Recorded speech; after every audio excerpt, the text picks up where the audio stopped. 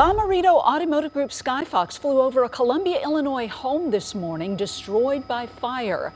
The Weber family living there lost their home and 2 pets to the smoke and flames. The Webers own car dealerships across the area. Fox 2's Laura Simon looks at the tragic loss and how a swimming pool helped in putting out the flames. The fire started around 2:15 Monday morning. Take a look at this video from Bommarito Automotive Group Skyfox. This is on Charlotte Avenue in the Stonegate Estates neighborhood.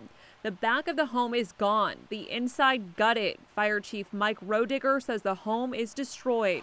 Upon arrival, we had flames through the roof, pretty much the entire structure fully involved. We had struck a first and a second alarm mutual aid for all our neighboring departments. The Prairie, DuPont, Melville, Dupo, and Waterloo fire departments all helped the Columbia Fire Protection District get the flames under control. The chief says the home was not safe to go inside because the homeowners had propane tanks in the back. They also had ammo stored in a safe in the basement, which started going off during the firefight. Crews also only had 1 hydrant to work with. Luckily, they have a swimming pool in the back. We're able to pump water out of the back of it.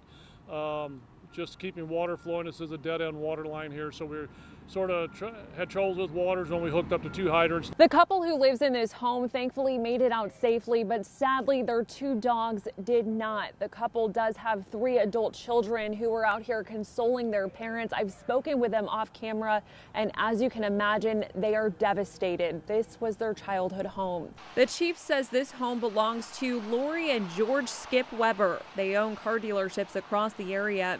Some of these firefighters know them personally. The couple called 911 as they were escaping the fire. We're here if they need us to support them with anything. I know the community's behind them also. George is big into Songs for Soldiers in Columbia.